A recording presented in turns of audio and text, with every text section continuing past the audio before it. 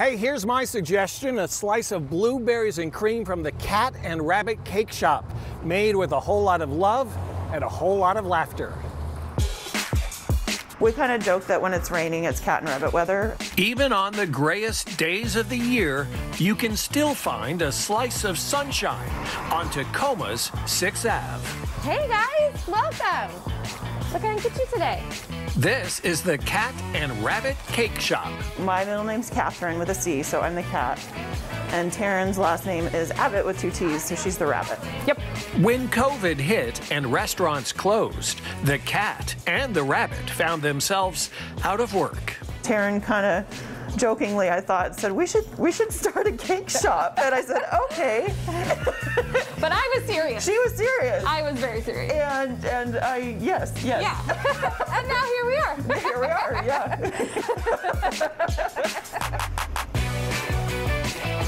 Side by side, they make as many as 20 cakes a day. So this is our signature cream cheese buttercream. And at least that many times, they make each other laugh. Julie always says you can't be grumpy if you're like talking about sprinkles and cookies all day. So we like to have fun, listen to music, be silly. Yeah. They are killing it, and they are working so hard, and they are here every day. Tarryn's sister, Tori, works the walk-up window. I'm obsessed with the banana. The banana? Yeah. I'll try that one. Oh my God, I'm so excited. They've also got a chocolate cream cheese, a carrot, a coconut, and a strawberry, among others.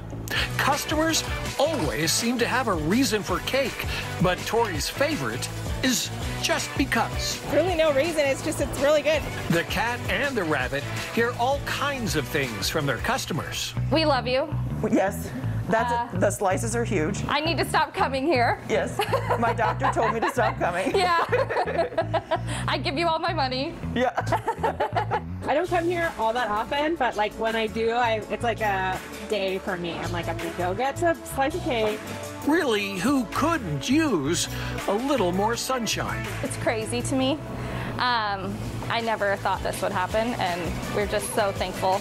Like, so thankful. We talk about it all the time. Yeah. Have a good one.